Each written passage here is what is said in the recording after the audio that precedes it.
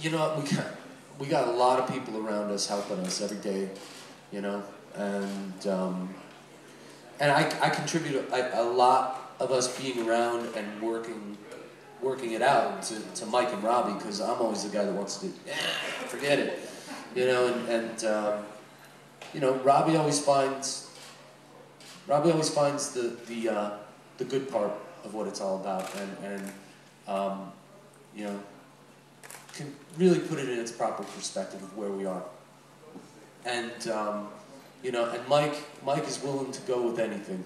You know, he's just, we're like, hey man, you want to go play on a mountain top in the middle of winter? He's like, sure, I'll be there. And you want to go play in a volcano? Sure, I'll go play in a volcano. These are all true stories. You know, would you like to go play in a war zone in the Persian Gulf? Sure, I'll be there.